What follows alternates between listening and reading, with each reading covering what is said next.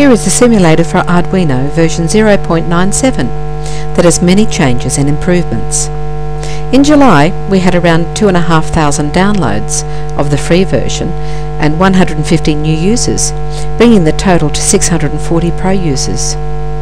First, let's click Edit and change the language to French. Only the titles are changed. Click Output to save the languages data to the languages.txt file. Let's edit this file and change File to Smile. Save and click Input.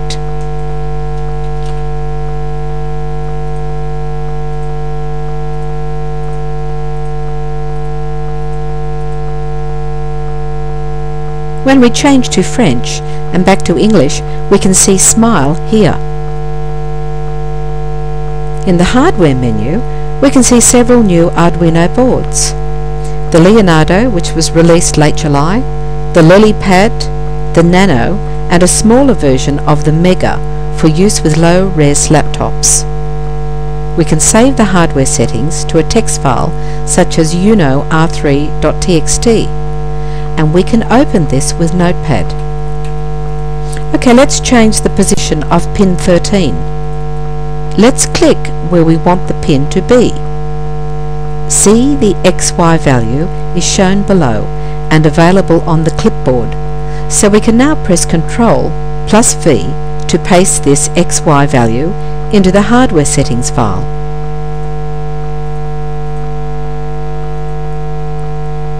Now let's load the Uno again, and we can see this pin has changed when we click Show All. Another new feature is the Find feature, which is available in the Sketch, Variables and Edit windows.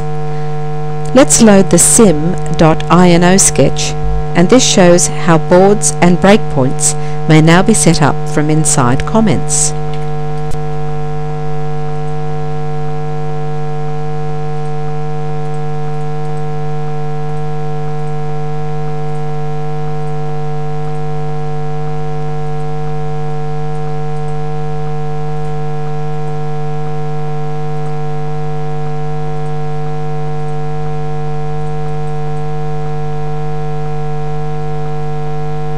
Now if you run this sketch, notice the delay, 10,000, which makes the sketch wait for 10 seconds. In the status bar is a new countdown timer. This delay no longer locks the simulator up, and reset can be pressed at any time. We have added more functionality to the EEPROM window, and hex files can now be loaded and saved by right-clicking. The memory also acts as an ASCII lookup table.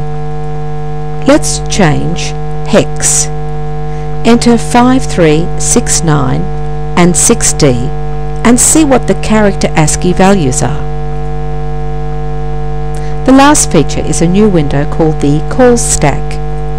This shows info about which loop level the sketch is in and where each loop started.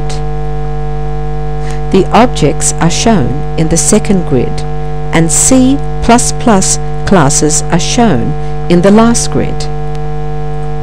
Let's try a sketch which imports a custom library, OBD.